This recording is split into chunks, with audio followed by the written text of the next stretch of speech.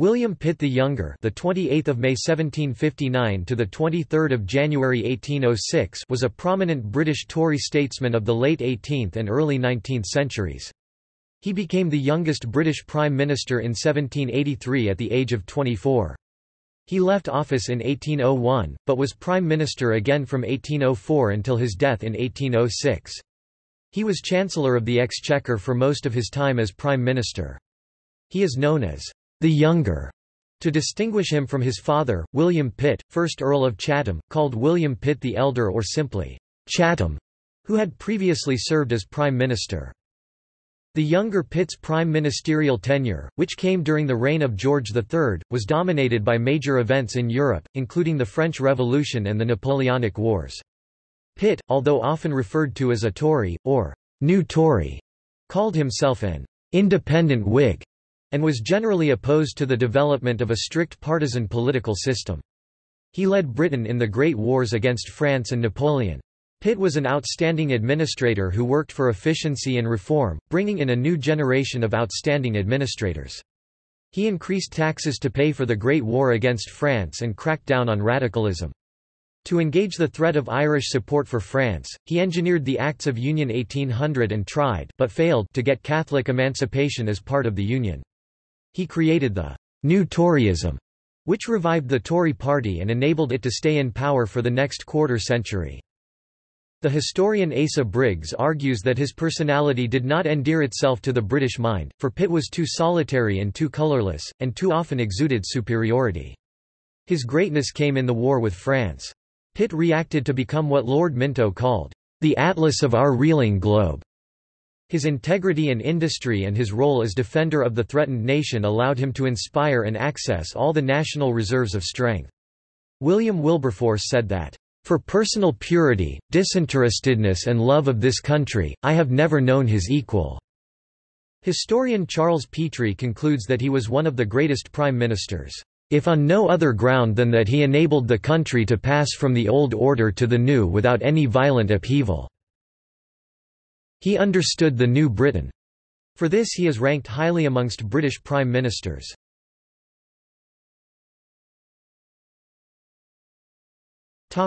Early life.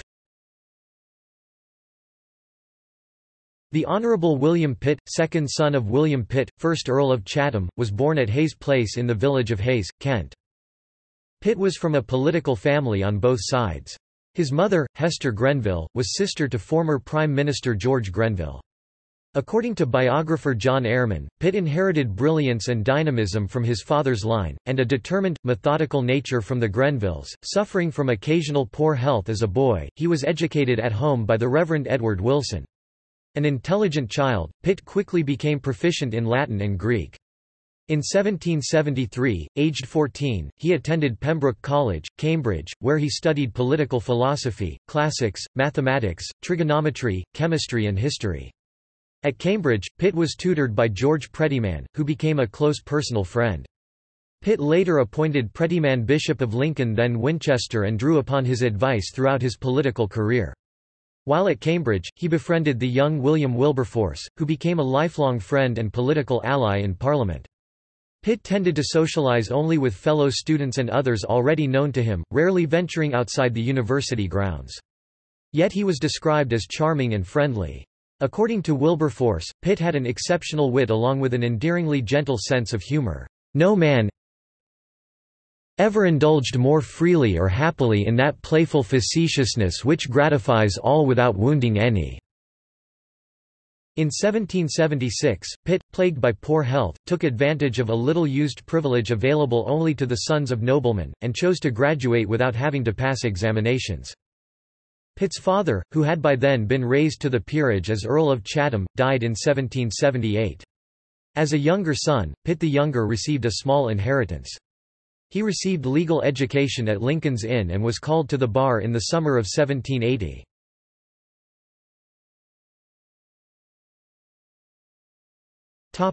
Early political career. During the general elections of September 1780, Pitt, at the age of 21, contested the University of Cambridge seat, but lost. Still intent on entering Parliament, Pitt, with the help of his university comrade, Charles Manners, 4th Duke of Rutland, secured the patronage of James Lowther. Lowther effectively controlled the pocket borough of Appleby. A by-election in that constituency sent Pitt to the House of Commons in January 1781. Pitt's entry into Parliament is somewhat ironic as he later railed against the very same pocket and rotten boroughs that had given him his seat. In Parliament, the youthful Pitt cast aside his tendency to be withdrawn in public, emerging as a noted debater right from his maiden speech. Pitt originally aligned himself with prominent Whigs such as Charles James Fox. With the Whigs, Pitt denounced the continuation of the American War of Independence, as his father strongly had. Instead he proposed that the Prime Minister, Lord North, make peace with the rebellious American colonies. Pitt also supported parliamentary reform measures, including a proposal that would have checked electoral corruption. He renewed his friendship with William Wilberforce, now MP for Hull, with whom he frequently met in the gallery of the House of Commons. After Lord North's ministry collapsed in 1782, the Whig Charles Watson Wentworth, 2nd Marquess of Rockingham, was appointed Prime Minister. Pitt was offered the minor post of Vice-Treasurer of Ireland, but he refused, considering the post overly subordinate. Lord Rockingham died only 3 months after coming to power. He was succeeded by another Whig, William Petty, 2nd Earl of Shelburne. Many Whigs who had formed a part of the Rockingham ministry, including Fox, now refused to serve under Lord Shelburne, the new Prime Minister. Pitt, however, was comfortable with Shelburne, and thus joined his government. He was appointed Chancellor of the Exchequer. Fox, who became Pitt's lifelong political rival, then joined a coalition with Lord North, with whom he collaborated to bring about the defeat of the Shelburne administration. When Lord Shelburne resigned in 1783, King George III, who despised Fox, offered to appoint Pitt to the office of Prime Minister. But Pitt wisely declined, for he knew he would be incapable of securing the support of the House of Commons. The Fox-North coalition rose to power in a government nominally headed by William Cavendish Bentinck, 3rd Duke of Portland. Pitt, who had been stripped of his post as Chancellor of the Exchequer, joined the opposition. He raised the issue of parliamentary reform in order to strain the uneasy Fox-North coalition, which included both supporters and detractors of reform. He did not advocate an expansion of the electoral franchise, but he did seek to address bribery and rotten boroughs. Though his proposal failed, many reformers in Parliament came to regard him as their leader, instead of Charles James Fox.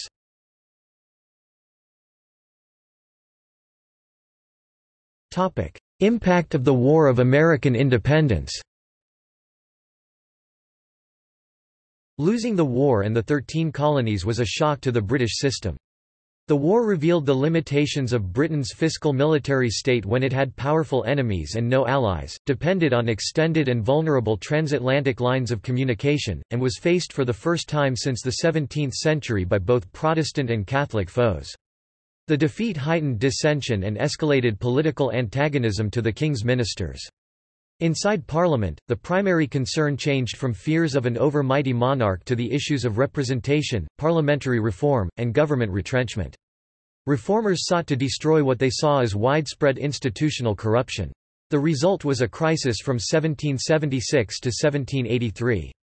The peace in 1783 left France financially prostrate, while the British economy boomed due to the return of American business. That crisis ended in 1784 as a result of the king's shrewdness in outwitting Fox and renewed confidence in the system engendered by the leadership of Pitt. Historians conclude that the loss of the American colonies enabled Britain to deal with the French Revolution with more unity and organization than would otherwise have been the case.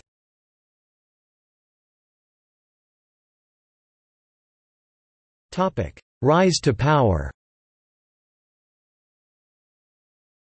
The Fox-North coalition fell in December 1783, after Fox had introduced Edmund Burke's bill to reform the East India Company to gain the patronage he so greatly lacked while the king refused to support him. Fox stated the bill was necessary to save the company from bankruptcy. Pitt responded that, "Necessity was the plea for every infringement of human freedom. It was the argument of tyrants, it was the creed of slaves." The king was opposed to the bill. When it passed in the House of Commons, he secured its defeat in the House of Lords by threatening to regard anyone who voted for it as his enemy. Following the bill's failure in the upper house, George III dismissed the coalition government and finally entrusted the premiership to William Pitt. After having offered the position to him 3 times previously, a constitutional crisis arose when the king dismissed the Fox-North coalition government and named Pitt to replace it. Though faced with a hostile majority in Parliament, Pitt was able to solidify his position in a few months' time. Some historians argue that his success was inevitable given the decisive importance of monarchical power, others argue that the king gambled on Pitt and that both would have failed but for a run of good fortune. Pitt, at the age of 24, became Great Britain's youngest prime minister ever. The contemporary satire The Rolliad ridiculed him for his youth. Above the rest, majestically great. Behold the infant atlas of the state, the matchless miracle of modern days, in whom Britannia to the world displays a sight to make surrounding nations stare, a kingdom trusted to a schoolboy's care. Many saw Pitt as a stopgap appointment until some more senior statesmen took on the role. However, although it was widely predicted that the new mince pie administration would not last out the Christmas season, it survived for 17 years. So as to reduce the power of the opposition, Pitt offered Charles James Fox and his allies posts in the cabinet. Pitt's refusal to include Lord North, however, thwarted his efforts. The new government was immediately on the defensive and in January 1784 was defeated on a motion of no confidence. Pitt, however, took the unprecedented step of refusing to resign, despite this defeat. He retained the support of the king, who would not entrust the reins of power to the Fox-North coalition. He also received the support of the House of Lords, which passed supportive motions, and many messages of support from the country at large, in the form of petitions approving of his appointment, which influenced some members to switch their support to Pitt. At the same time, he was granted the freedom of the City of London. When he returned from the ceremony to mark this, men of the city pulled Pitt's coach home themselves, as a sign of respect. When passing a Whig club, the coach came under attack from a group of men who tried to assault Pitt. When news of this spread, it was assumed Fox and his associates had tried to bring down Pitt by any means. Pitt gained great popularity with the public at large as Honest Billy, who was seen as a refreshing change from the dishonesty, corruption and lack of principles widely associated with both Fox and North.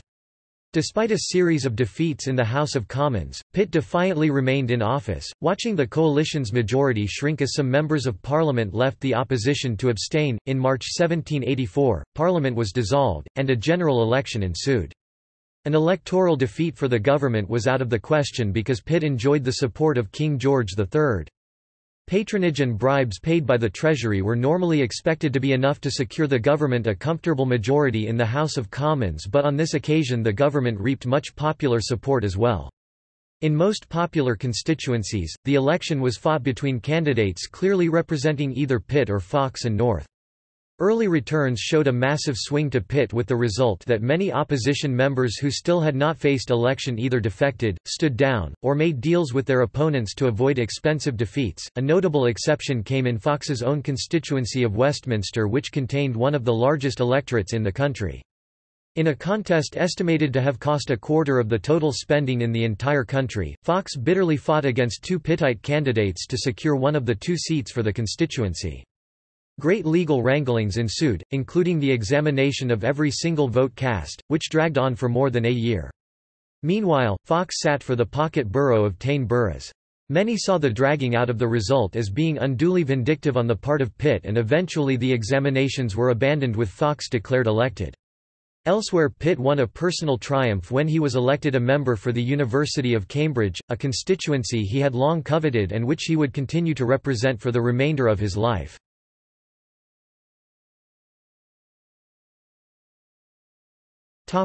First premiership.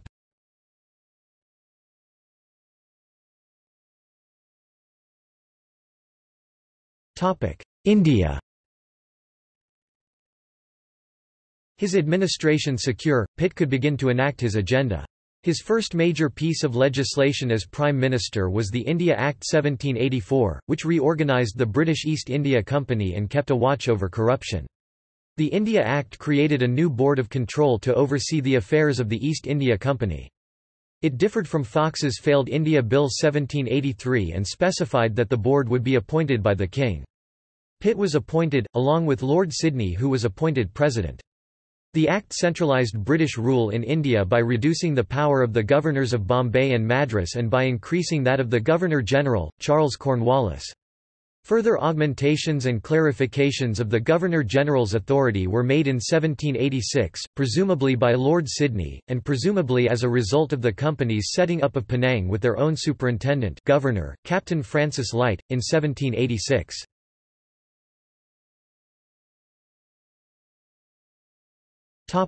Parliamentary reform. In domestic politics, Pitt also concerned himself with the cause of parliamentary reform. In 1785, he introduced a bill to remove the representation of 36 rotten boroughs, and to extend in a small way, the electoral franchise to more individuals. Pitt's support for the bill, however, was not strong enough to prevent its defeat in the House of Commons. The bill introduced in 1785 was Pitt's last parliamentary reform proposal introduced in Parliament.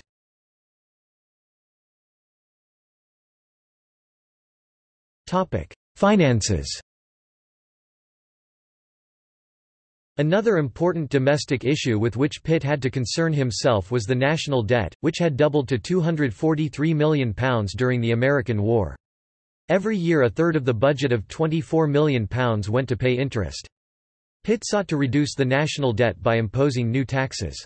In 1786, he instituted a sinking fund so that £1 million a year was added to a fund so that it could accumulate interest. Eventually, the money in the fund was to be used to pay off the national debt.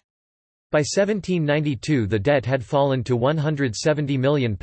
Pitt always paid careful attention to financial issues. A fifth of Britain's imports were smuggled in without paying taxes. He made it easier for honest merchants to import goods. By lowering tariffs on easily smuggled items such as tea, wine, spirits and tobacco, he grew the customs revenue by nearly £2 million.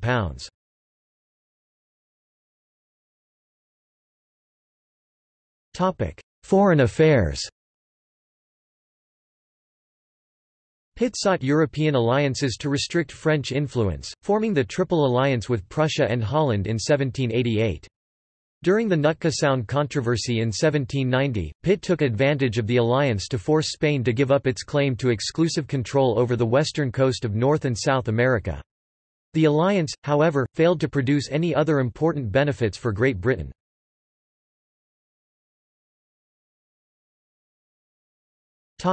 The King's condition.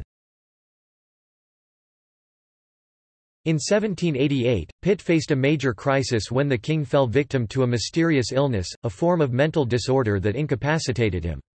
If the sovereign was incapable of fulfilling his constitutional duties, Parliament would need to appoint a regent to rule in his place. All factions agreed the only viable candidate was the king's eldest son, Prince George, Prince of Wales. The prince, however, was a supporter of Charles James Fox. Had he come to power, he would almost surely have dismissed Pitt. However, he did not have such an opportunity, as Parliament spent months debating legal technicalities relating to the regency.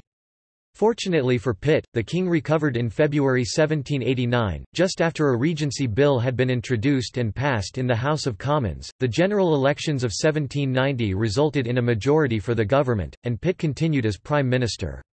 In 1791, he proceeded to address one of the problems facing the growing British Empire, the future of British Canada. By the Constitutional Act of 1791, the province of Quebec was divided into two separate provinces, the predominantly French Lower Canada and the predominantly English Upper Canada. In August 1792, coincident with the capture of Louis XVI by the French revolutionaries, George III appointed Pitt as Lord Warden of the Cinque Ports, a position whose incumbent was responsible for the coastal defences of the realm. The king had in 1791 offered him a knighthood of the Garter, but he suggested the honour go to his elder brother, the 2nd Earl of Chatham.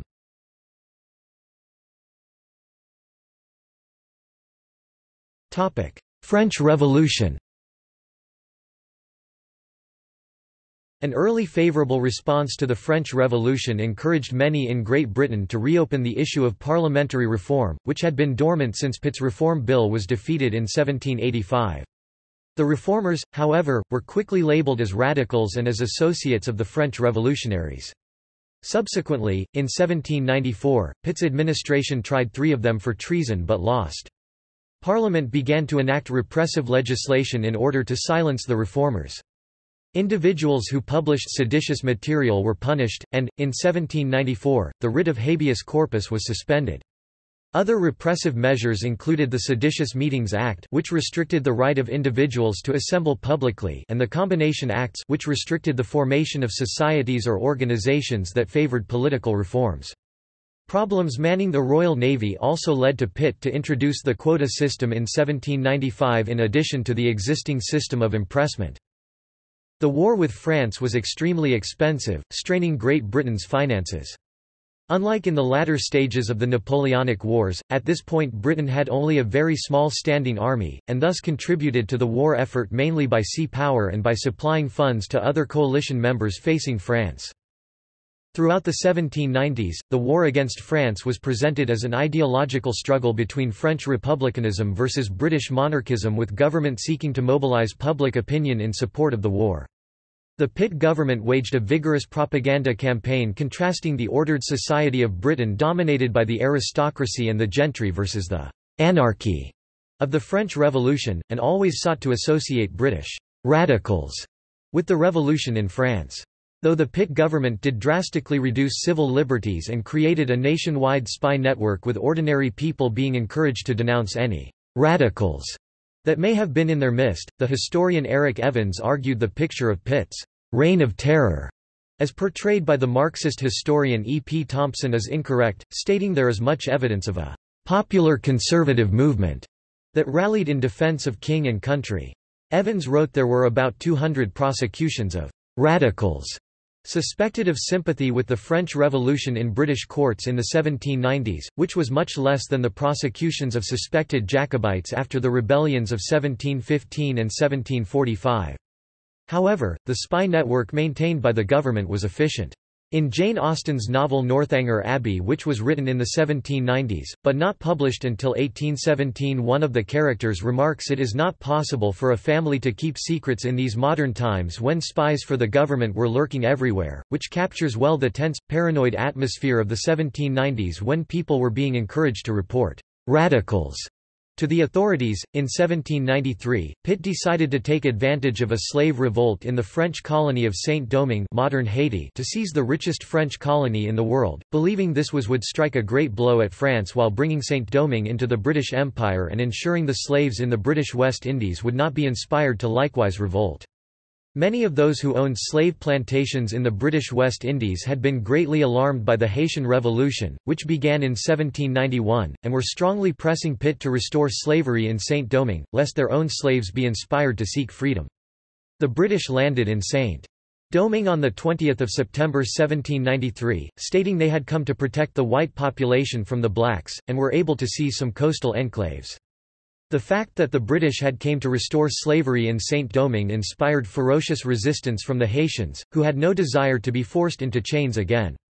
The heavy death toll caused by yellow fever, the much-dreaded «black vomit», made conquering Saint-Domingue impossible, but an undeterred Pitt launched what he called the «Great Push» in 1795, sending out the largest British expedition yet mounted to conquer Saint-Domingue. In November 1795, the «Great Push» began with 218 ships leaving Portsmouth for Saint-Domingue.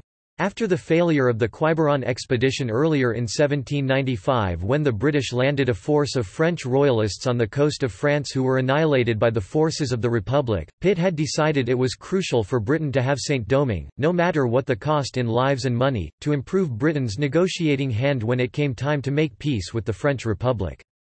The British historian Michael Duffy argued that since Pitt committed far more manpower and money to the Caribbean expeditions, especially the one to Saint-Domingue, than he ever did to Europe in the years 1793–98, that it is proper to view the West Indies as Britain's main theatre of war and Europe as more of a sideshow. By 1795, 50% of the British Army was deployed in the West Indies, with the largest contingent in Saint-Domingue, with the rest of the British Army all divided between Britain, Europe, India and North America. As the British death toll caused by yellow fever continued to climb, Pitt was criticised in the House of Commons, with several MPs suggesting it might be better to abandon the expedition, but Pitt insisted that Britain had given its word of honour that it would protect the French planters from their former slaves, and the expedition to Saint-Domingue could not be abandoned.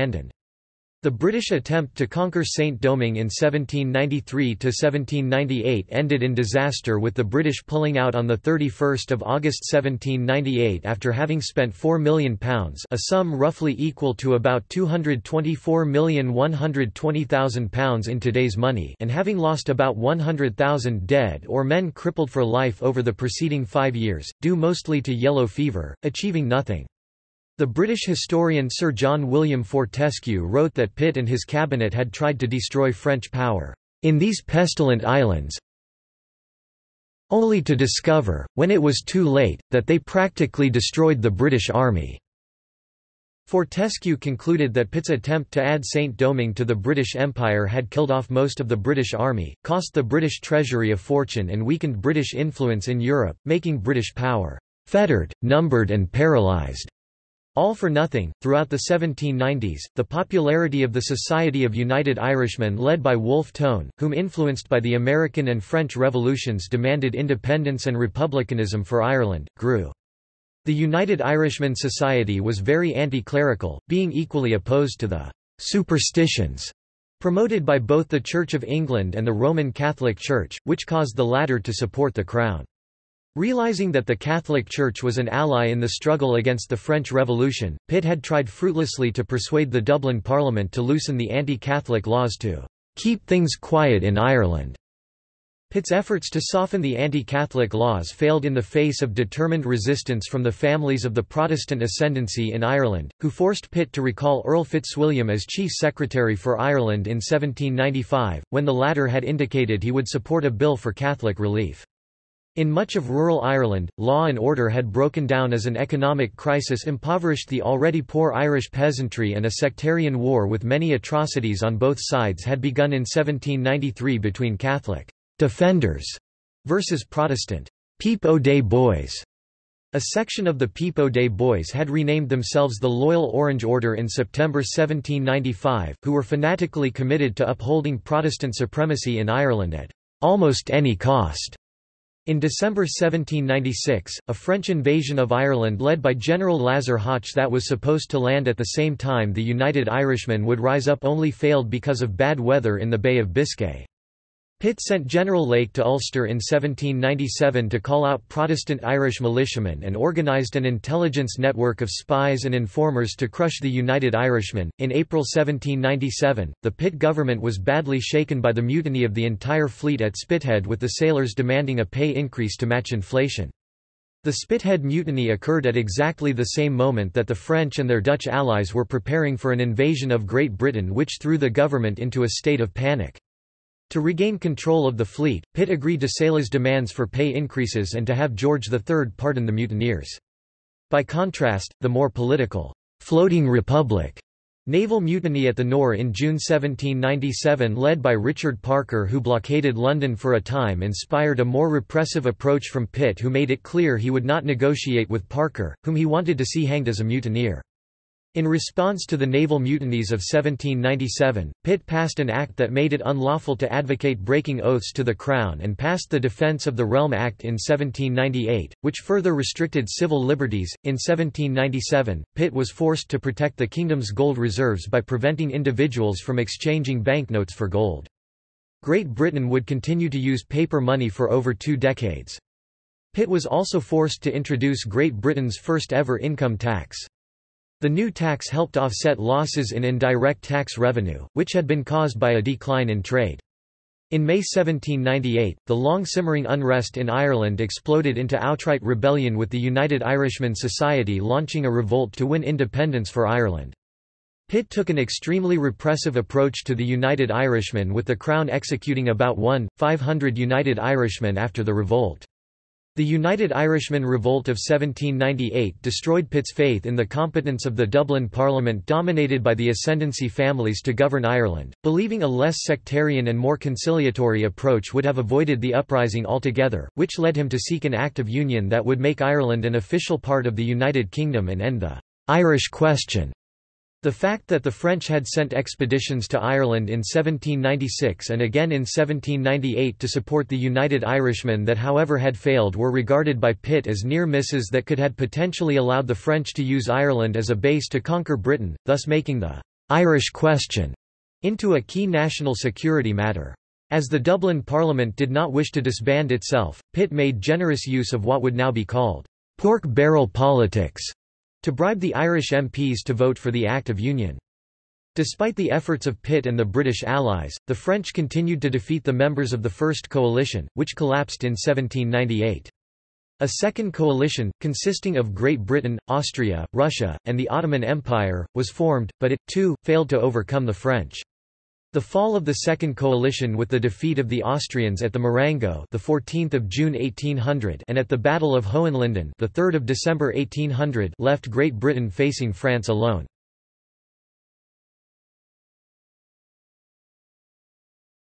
Topic: Resignation. The French Revolution revived religious and political problems in Ireland, a realm under the rule of the King of Great Britain. In 1798, Irish nationalists attempted a rebellion, believing that the French would help them overthrow the monarchy. Pitt firmly believed that the only solution to the problem was a union of Great Britain and Ireland. Following the defeat of the rebellion, which was assisted by France, he advanced this policy. The Union was established by the Acts of Union 1800. Compensation and patronage ensured the support of the Irish Parliament. Great Britain and Ireland were formally united into a single realm, the United Kingdom of Great Britain and Ireland, on 1 January 1801. The Irish Parliament was closed down. Pitt sought to inaugurate the new kingdom by granting concessions to Roman Catholics, who formed a 75% majority in Ireland, by abolishing various political restrictions under which they suffered. The king was strongly opposed to Catholic emancipation. He argued that to grant additional liberty would violate his coronation oath, in which he had promised to protect the established Church of England. Pitt, unable to change the king's strong views, resigned on 16 February 1801, so as to allow Henry Addington, his political friend, to form a new administration. At about the same time, however, the king suffered a renewed bout of madness, with the consequence that Addington could not receive his formal appointment. Though he had resigned, Pitt temporarily continued to discharge his duties. On 18 February 1801, he brought forward the annual budget. Power was transferred from Pitt to Addington on 14 March. When the king recovered, Pitt supported the new administration, but with little enthusiasm. He frequently absented himself from Parliament, preferring to remain in his Lord Warden's residence of Walmer Castle, before 1802, usually spending an annual late summer holiday there, and later often present from the spring until the autumn. From the castle, he helped organize a local volunteer corps in anticipation of a French invasion, acted as colonel of a battalion raised by Trinity House. He was also a master of Trinity House, and encouraged the construction of Martello Towers and the Royal Military Canal in Romney Marsh. He rented land abutting the castle to farm, and on which to lay out trees and walks. His niece Lady Hester Stanhope designed and managed the gardens and acted as his hostess. The Treaty of Amiens in 1801 between France and Britain marked the end of the French Revolutionary Wars. Everyone expected it to be only a short truce. By 1803, war had broken out again with France under Emperor Napoleon. Although Addington had previously invited him to join the cabinet, Pitt preferred to join the opposition, becoming increasingly critical of the government's policies.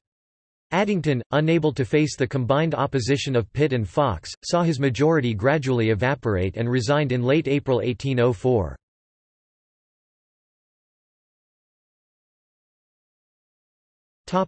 Second premiership.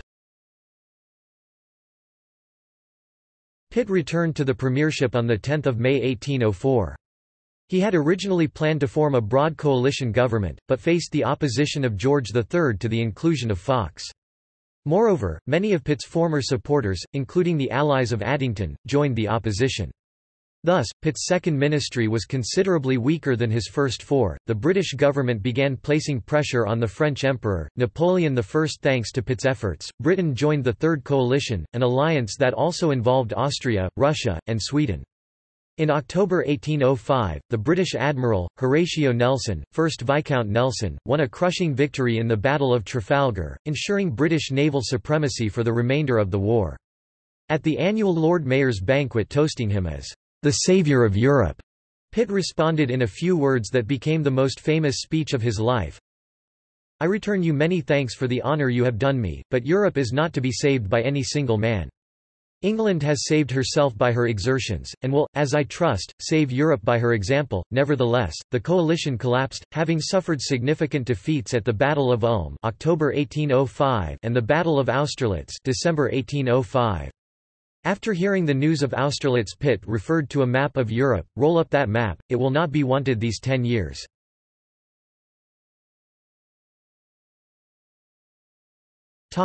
Finances. Pitt was an expert in finance and served as Chancellor of the Exchequer. Critical to his success in confronting Napoleon was using Britain's superior economic resources. He was able to mobilize the nation's industrial and financial resources and apply them to defeating France. With a population of 16 million, Britain was barely half the size of France, which had a population of 30 million.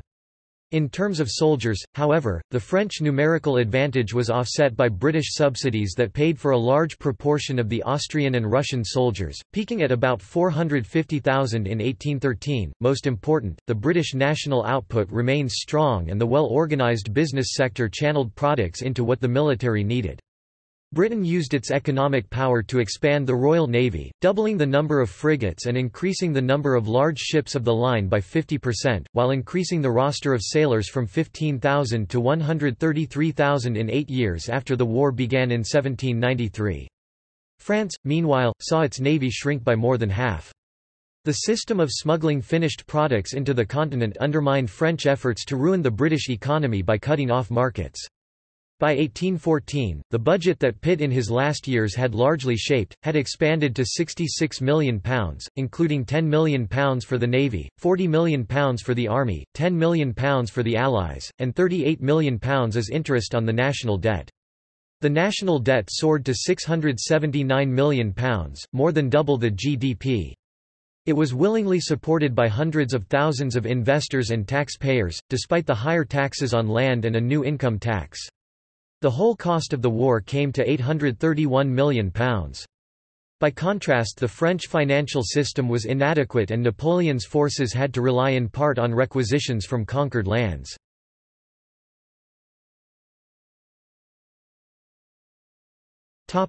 Death. The setbacks took a toll on Pitt's health.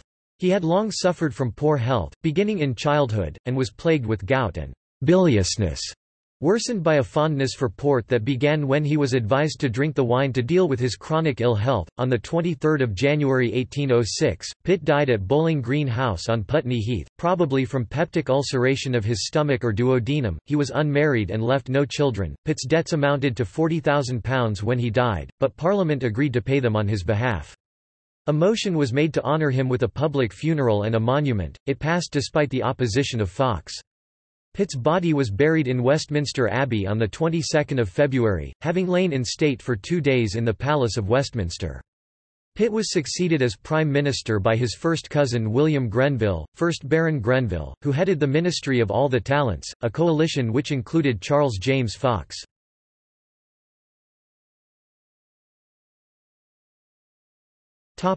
Personal life.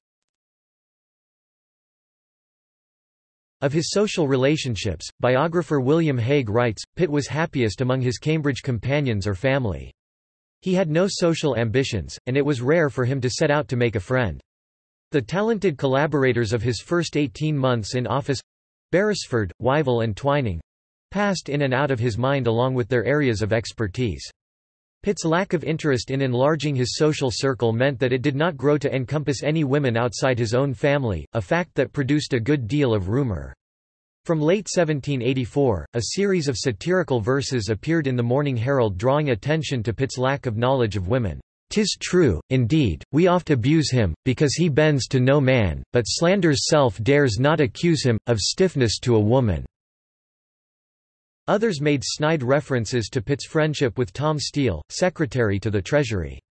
At the height of the constitutional crisis in 1784, Sheridan had compared Pitt to James I's favourite, the Duke of Buckingham, a clear reference to homosexuality. Socially, Pitt preferred the company of young men, and would continue to do so into his 30s and 40s. It may be that Pitt had homosexual leanings but suppressed any urge to act on them for the sake of his ambitions. He could be charming to women, but it seems certain that he rejected intimacy whenever it was proffered, and would do so publicly at a later date. In practical terms, it appears that Pitt was essentially asexual throughout his life, perhaps one example of how his rapid development as a politician stunted his growth as a man. At one point rumors emerged of an intended marriage to Eleanor Eaton, to whom Pitt had grown close. Pitt broke off the potential marriage in 1797, writing to her father, Lord Auckland, "I am compelled to say that I find the obstacles to it decisive and insurmountable." Pitt became known as a three-bottle man, in reference to his heavy consumption of port wine. These bottles would be around 350 milliliters in volume.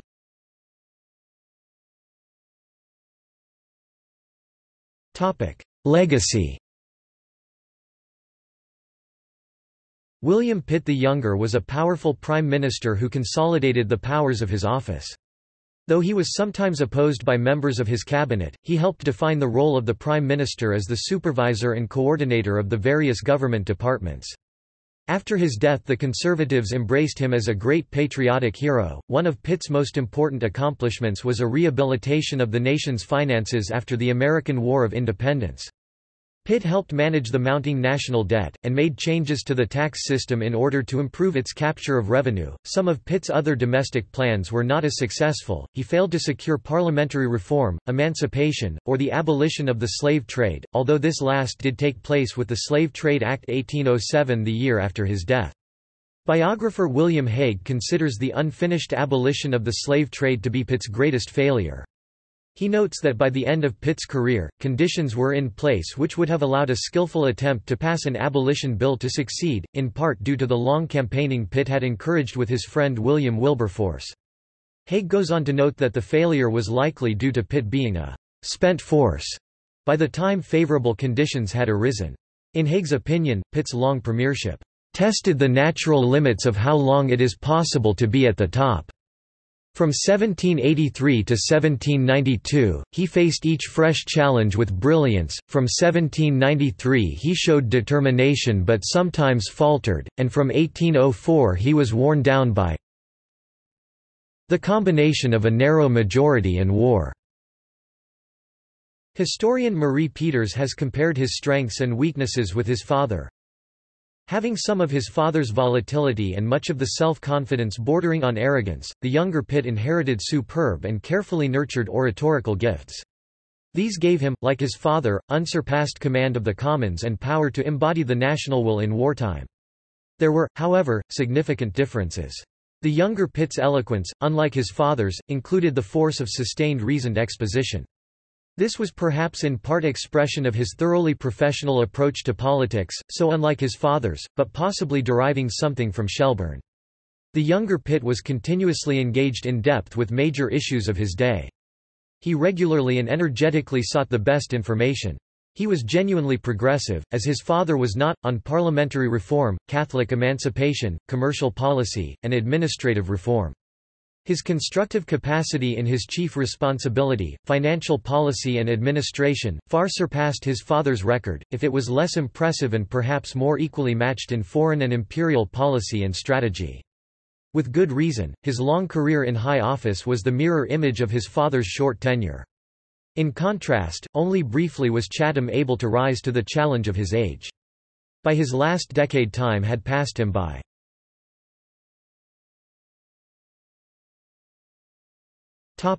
Cultural references.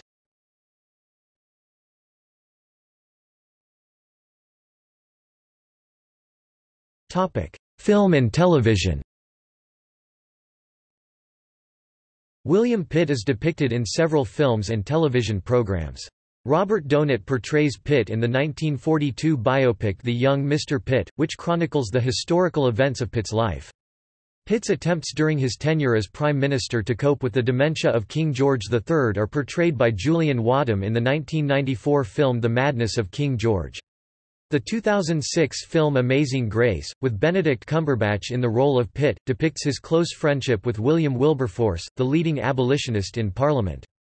Pitt is caricatured as a boy prime minister in the third series of the television comedy Blackadder, in which Simon Osborn plays a fictionalized Pitt as a petulant teenager who has just come to power. right in the middle of his exams. In the series of prime ministerial biographies No. 10, produced by Yorkshire Television, Pitt was portrayed by Jeremy Brett.